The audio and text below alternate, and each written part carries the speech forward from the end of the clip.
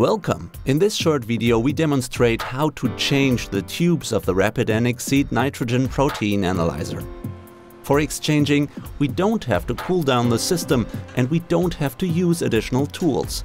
All gasways are simply connected by special clamps, which can be removed by hand.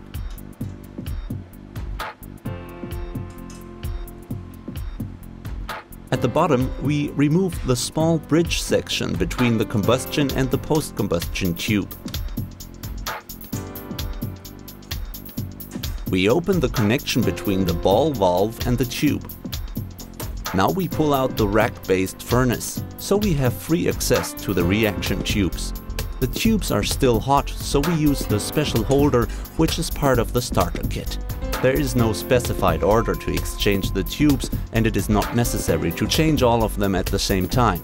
In this case, we start with the combustion tube, followed by the post-combustion tube.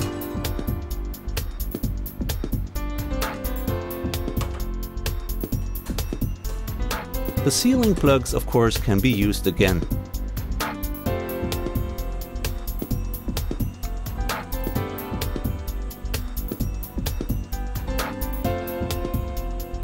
To ensure an easy pull-out procedure, we unloose the reductor tube at the bottom.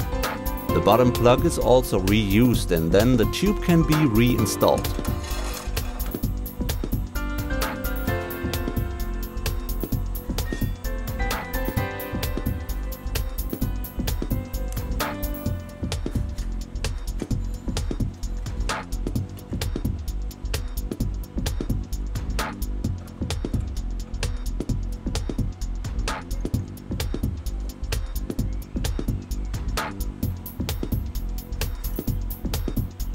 Now we reconnect the combustion and post-combustion tubes by the glass bridge.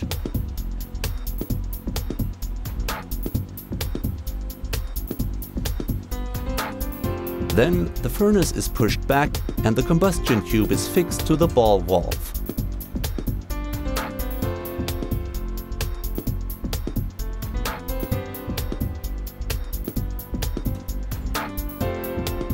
Finally, we reinstall all the clamp connections and now the analyzer is ready to use again.